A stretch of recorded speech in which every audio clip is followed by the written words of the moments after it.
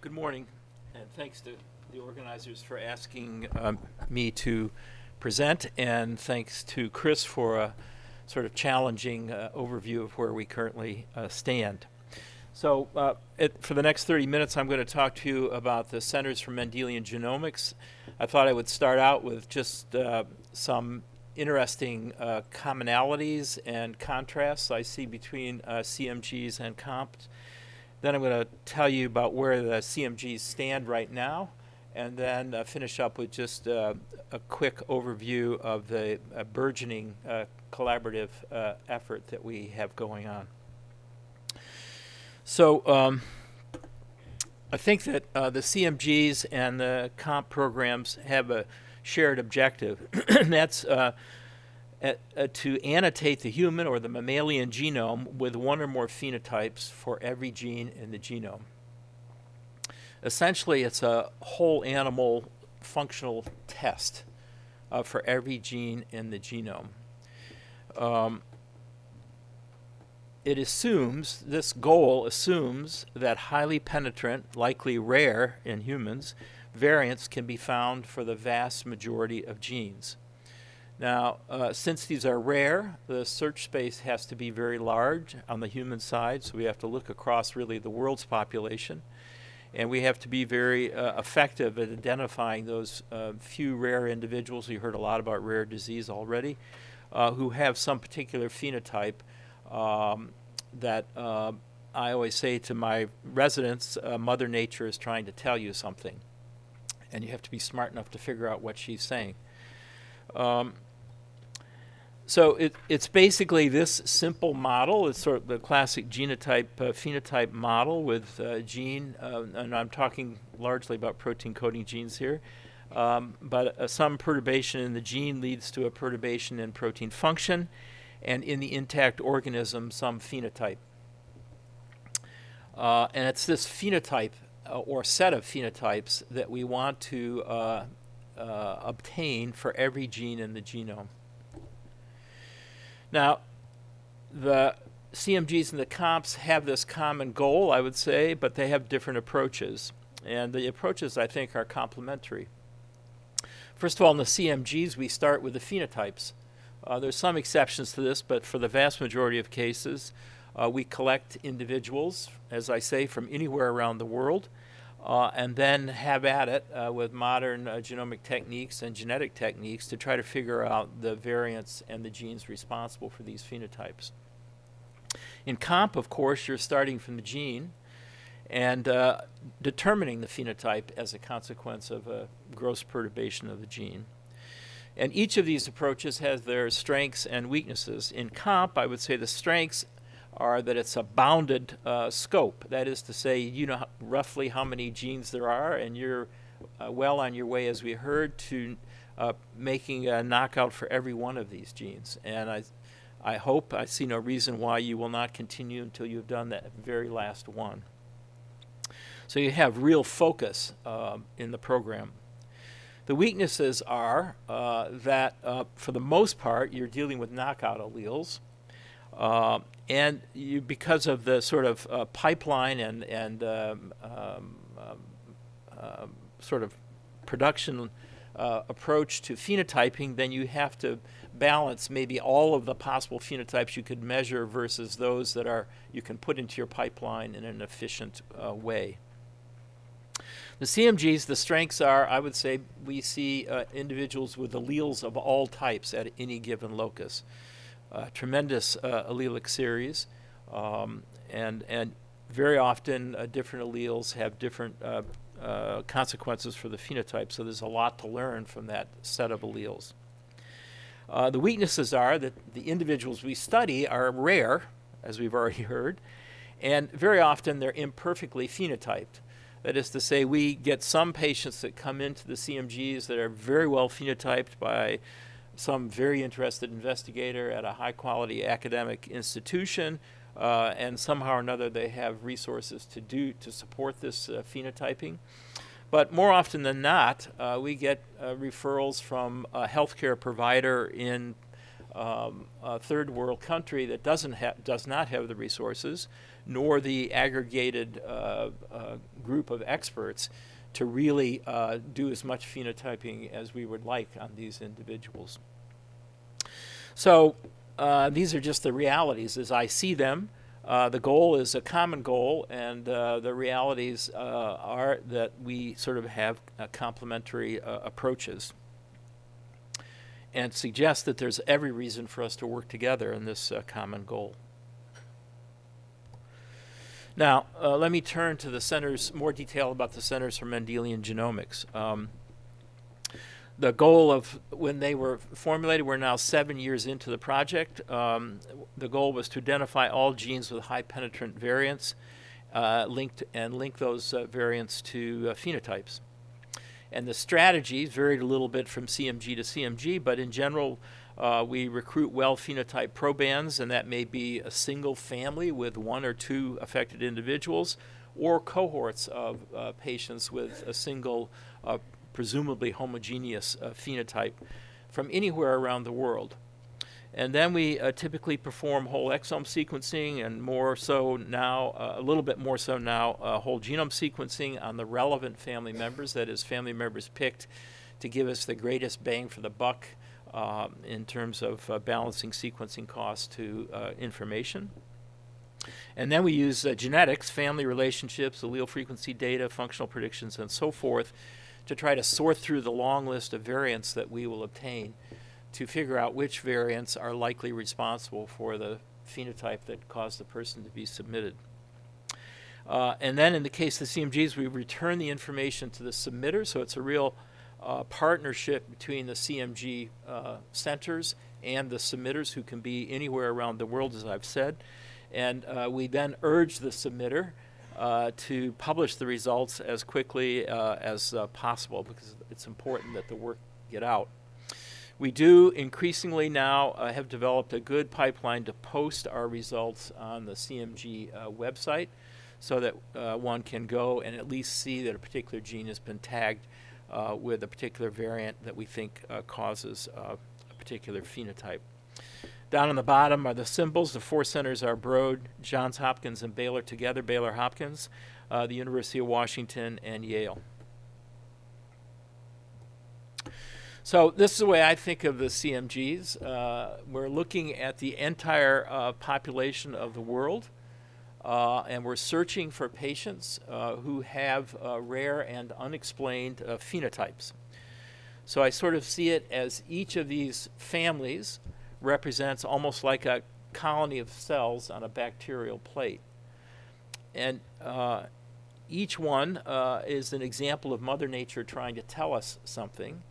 And each one then is both a challenge to figure out what is being said, but also an opportunity to learn from this patient something about biology and medicine, and hopefully something that will be beneficial to the patient and their family going forward.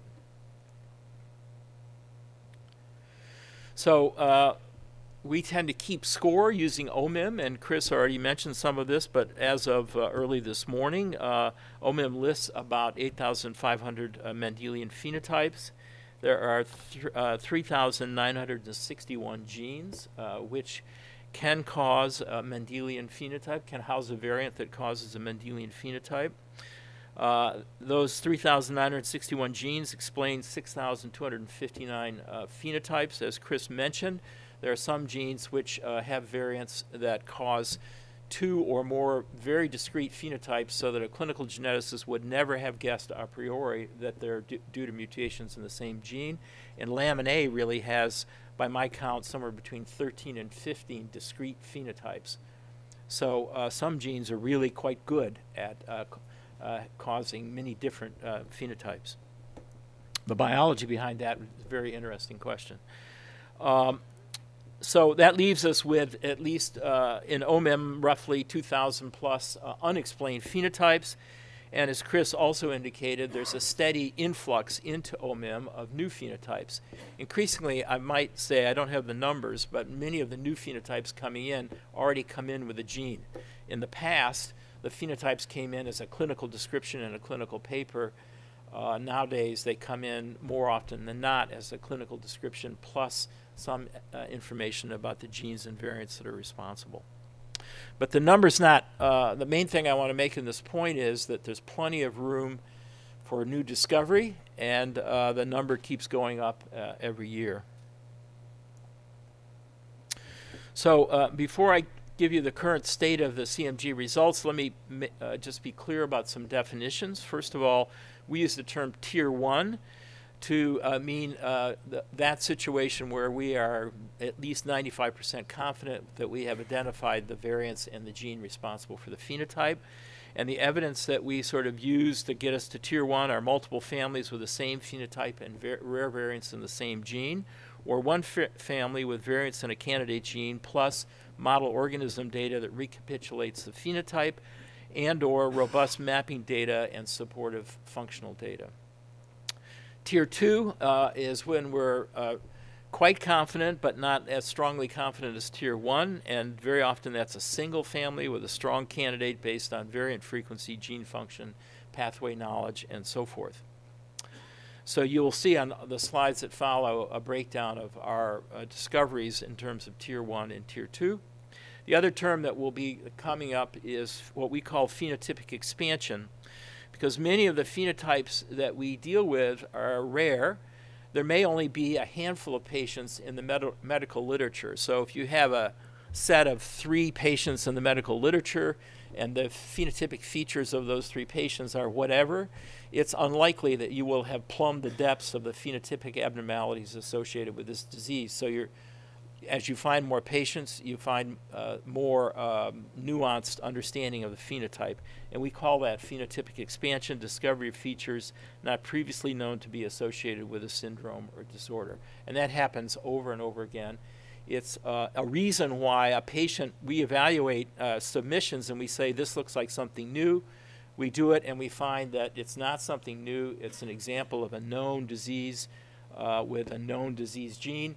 And we didn't recognize it before we did the study because the phenotypic features didn't overlap perfectly with the phenotype that we already knew.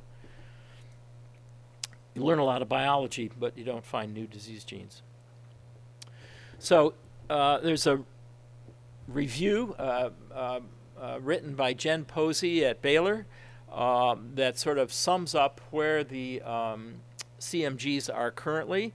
The paper has just recently, a few days ago, been accepted and will come out soon, but these data are from Jen's paper and represent the first 6 years of the CMGs. As I said, we're right now in year 7, Q3.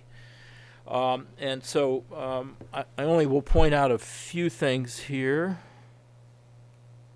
Let's see.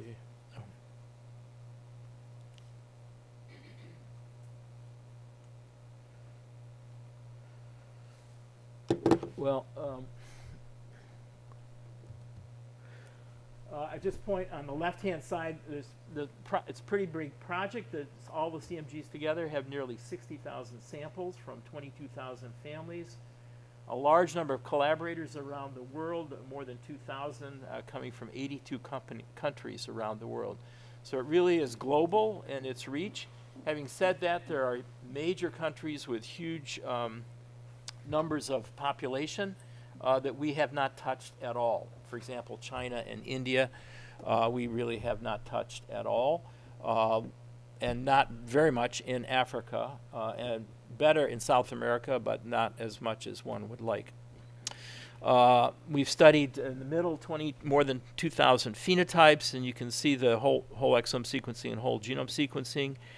And on the right-hand set, the publication number is up to 465 with lots of authors from lots of countries. So it really is reaching around the world. We're finding lots of phenotypes, and we're making a dent in this problem. There are a couple of reviews if you want to read about what we're doing. This one in American Journal of Human Genetics in 2015, and then I already mentioned the one by Jen Posey, which will be out shortly in Genetics in Medicine.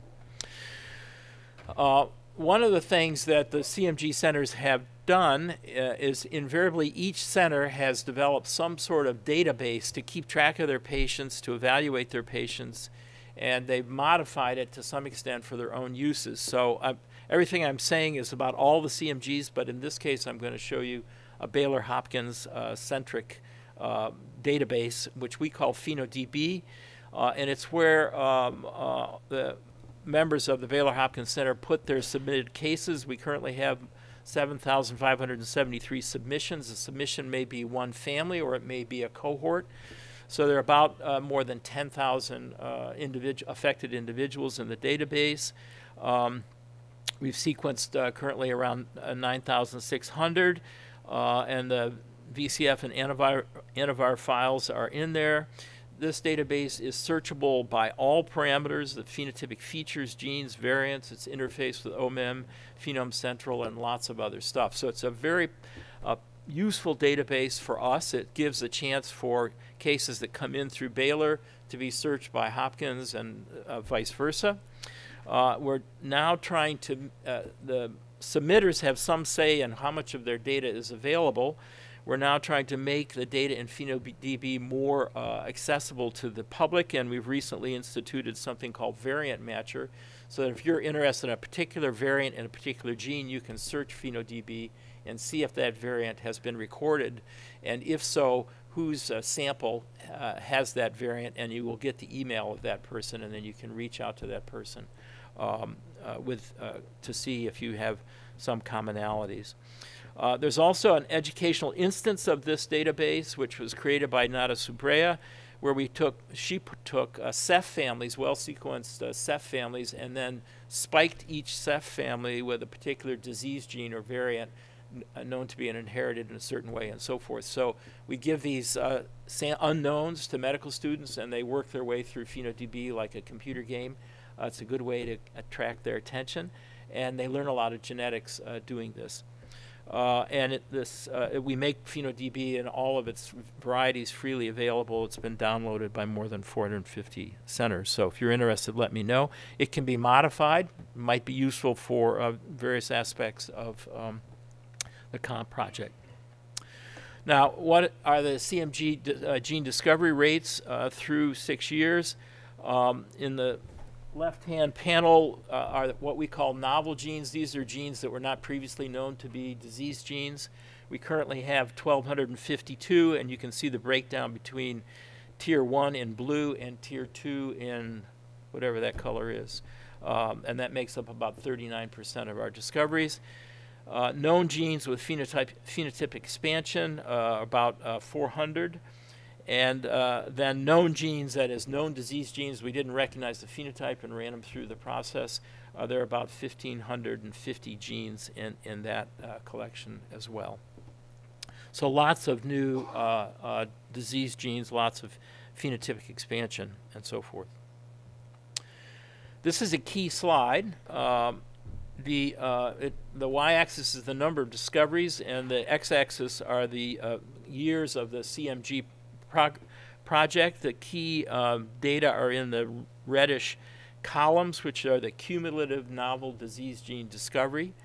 And the point we want to make here is that the rate seems to be going up steadily. And currently it's running at about 200 novel discoveries per year and 1 novel discovery per about 30 whole exome sequences. Now, this curve is sort of interesting, or this slope is interesting from a number of points. First of all, at the beginning of the project, people thought that there might be a very limited number of Mendelian disorders, and that we would get to that asymptote pretty quickly as we, it would slope over as we finished harvesting the low-hanging fruit and really had hard work to do. So we don't see evidence of that. On the other hand, we've gotten a lot better at it. We have a lot more resources, a lot better technology. So it may be that the fact that this curve is continuing up is some mix of less low-hanging fruit and better technology, so we're able to keep up the rate. I think it's probably some of each, but I can't say for sure. The other thing is, obviously, I think you'll quickly realize that this prediction of 200 novel discoveries per year is going to take us a long time to tag every gene in the genome with a phenotype. So we need to get better at this. And there are lots of improvements, as I said, so it may well be that this rate will pick up as we get better, particularly at identifying patients with phenotypes that need explanation. One of the tools that's been very helpful in gene identification, remember I said in a tier 1 category, is to find multiple affected individuals with a similar phenotype and rare variants in the same gene. And the same Nada Sabrea that I mentioned earlier and Ada Hamish at our place developed this gene matcher program, which all a user has to do is register and enter genes of interest, or if you're a mouse geneticist, enter the human orthologs of the mouse genes, or if you're a fly geneticist or a fish geneticist, enter the human orthologs of those genes that you're interested in studying, and put those genes, enter those genes into Gene Matcher. You can also enter phenotypic features and other things, but you don't have to do that. You can just, all you have to do is put your gene of interest in there. And if anybody else around the world has said that they have an interest in that gene, you will each automatically get an email saying someone else is interested in this gene, and here is their email. And you can then do with that match what you wish. We don't see the match. We get a readout of the number of matches, but we don't see the match per se. So it's, in that sense, confidential. Here are the data as of August 1st. There were 72,849 total matches. 9,487 genes were entered. There are about half of those genes have been matched. And so far there are 96 publications citing the value of Gene Matcher in catalyzing the ability to find a new family. So it's turning out to be very popular. It's used around the world. And it seems to be getting more and more valuable as time goes on. Now, here's a lot of data from the CMGs on one slide. The bottom line is that all of these different parts of this slide measure in some way the transition of these research results to the clinic. So we heard from Chris concern about the time it takes to move molecular discoveries to the clinic. I think this is going pretty quickly for the CMGs, in large part because the clinical whole exome sequencing labs use the known disease genes to help interpret their results very quickly. On the upper in panel A, it looks like there's some overlap there, I'm sorry, but in panel A, that's the number of molecular diagnoses for novel disease genes discovered by the CMGs in the Baylor Diagnostic Clinic over the last few years. In the panel C below it are the percentage of the CMGs discovered new disease genes already in the gene test registry. So the vast majority of them are in the gene test registry.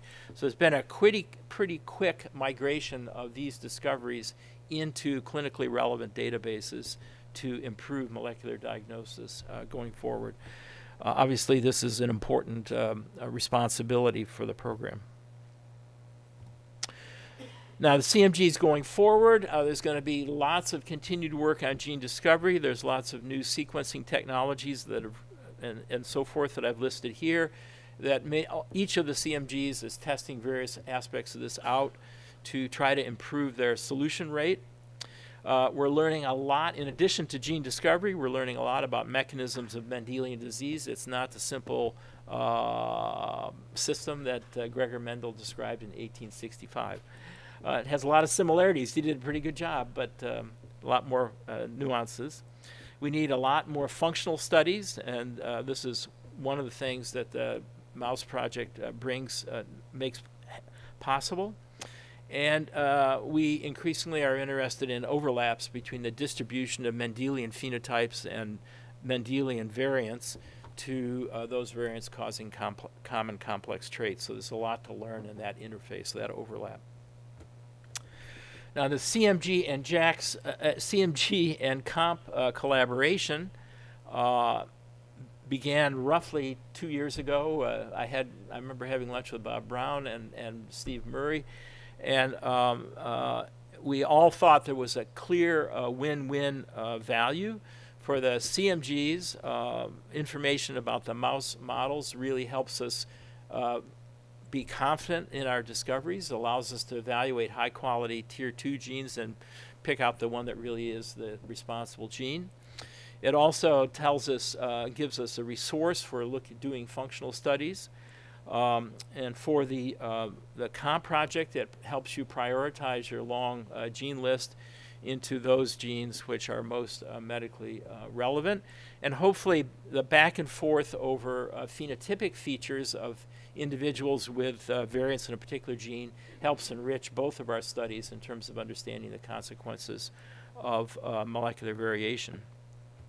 So we had this discussions led to last year a KOMP CMG satellite meeting at ASHG in 2017. That was a very productive meeting. We all agreed to move forward.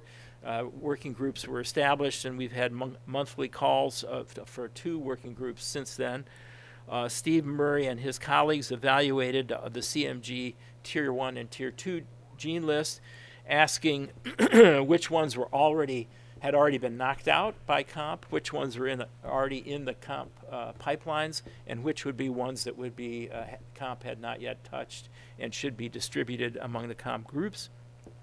Currently, I think there are 140 that were Steve randomly divided between 3 KOMP centers listed there for the knockout pipeline. The first mice of this collaboration are expected towards the end of this year, and obviously it will be ramping up thereafter. We've put in place mechanisms for the KOMP group to see the Tier 1 and Tier 2, CMG Tier 1 and Tier 2 gene lists as quickly as possible. That quickly as possible is our progress reports, which occur quarterly, or perhaps they're monthly, or perhaps they're weekly. I can't tell. It feels like they're weekly, but I guess they're quarterly. And then that data goes to the CMG Coordinating Center at Tara Matisse and her colleagues at Rutgers. And we're also now in the supplemental projects funded to various KOMP groups, talking about selected high-value variants put in by gene editing for specific alleles which we think will have interesting biology, interesting phenotypic consequences, and be really high value for both of us. So that is moving well. This CMG production list is visible to KOMP PIs on IMITs. Both the public and private genes. The private genes are ones in which the submitter won't let us post it yet, and so we talk to the submitter and say, this is a really good thing, you better take advantage of it.